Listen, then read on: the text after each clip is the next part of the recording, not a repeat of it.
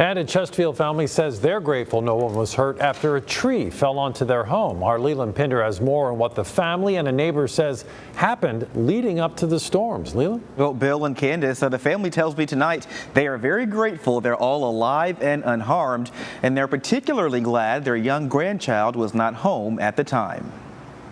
The wind whipped up real quick. Strong storms Wednesday. Boom, boom, boom, boom. You know, I could tell it was hail. Leave behind a mess at this home on Swan Drive in Chesterfield County. I saw that tree snap and just whack that house. Jeff Lupakis. It was quick. It was down in a matter of seconds. Is glad his neighbors are okay. Thank goodness nobody was hurt. It's Bill Singleton and his wife Carole who live next door. It hasn't sunk in yet. Carole taking an urgent phone call from her husband at work. Honey, there's a tree in our living room. I screamed.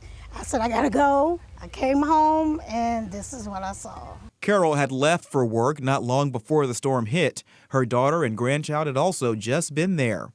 Bill was in the back bedroom away from the living room where the tree came crashing in.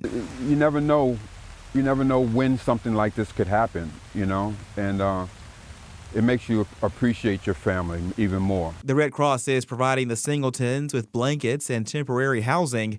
The couple says their daughter has offered her home as well because they'll certainly be out of this one for a while. Life, things happen.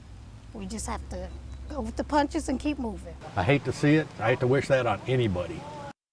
And the Singletons say in previous storms, branches from that big tree have fallen on the property, but they were never expecting what happened today, the entire tree coming down, crashing on their home.